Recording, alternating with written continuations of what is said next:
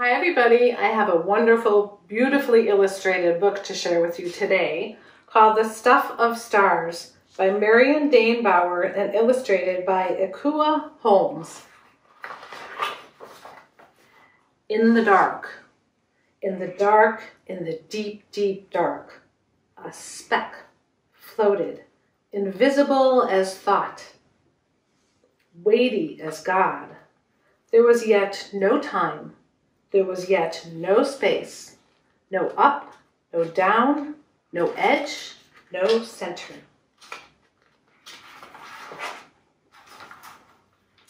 No earth with soaring hawks, scuttling beetles, trees reaching for the sky.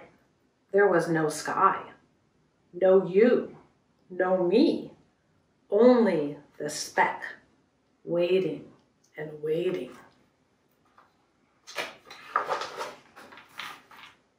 And then the beginning of all beginnings went bang!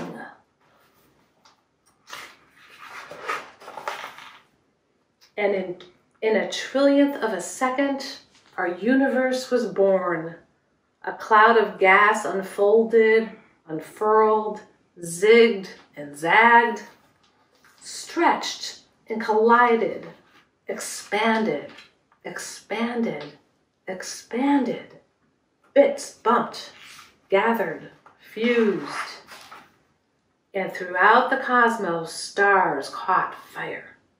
Trillions of stars, but still no planets to attend those stars. And if no planets, then no oceans, no mountains, no hippopotami, no violets blooming in a shady wood, no crickets singing in the night, no day, no night.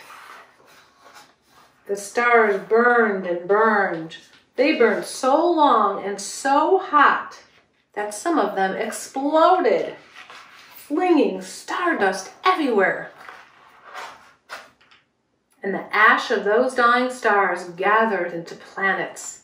And the planets circled other stars, but still no blueberries, no butterflies, still no snails, no giraffes, still no you and no me.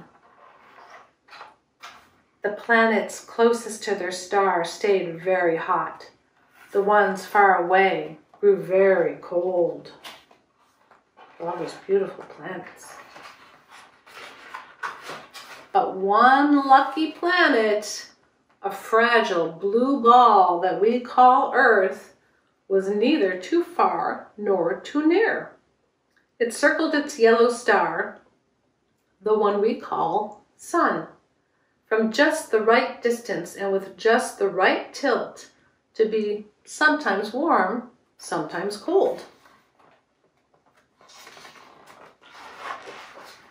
Perfect for turning that starry stuff into mitochondria, jellyfish, spiders, into ferns and sharks, into daisies and galloping horses. Again and again, stardust gave birth to stardust.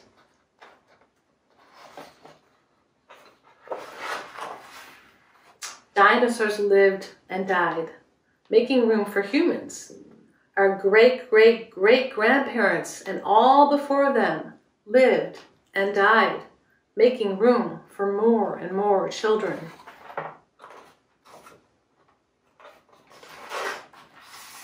Then one day, in the dark, in the dark, in the deep, deep dark, another speck floated, invisible as dreams and special as love.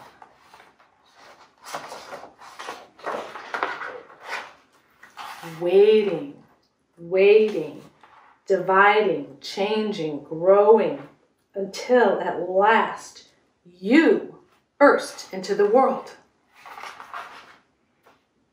You took a big breath of the same air that was once breathed by woolly mammoths You cried tears that were once salty seas. Your hair once the carbon in a leaf. You and the velvet moss, the caterpillars, the lions, you and the singing whales, the larks, the frogs. You and me loving you, all of us, the stuff of stars. The end. Thank you for joining me for that book.